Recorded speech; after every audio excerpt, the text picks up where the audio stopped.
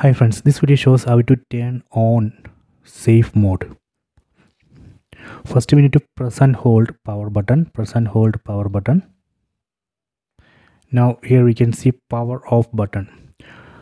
On this power off button we need to tap and hold. See, now we can see safe mode. Tap again to restart your phone in safe mode. So if you tap again here, phone will restart and phone will enter into safe mode. Downloaded apps will be temporarily disabled to help you troubleshoot your phone. So if you are facing some problem with your phone, you can enter into safe mode.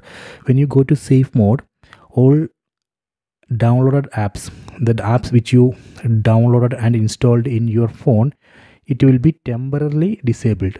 So that way you can easily debug the issue and fix that issue. So that is the use of the safe mode. Okay, so this way we can enter into safe mode. So I hope you have enjoyed this video. Please subscribe my channel, please like and share the video.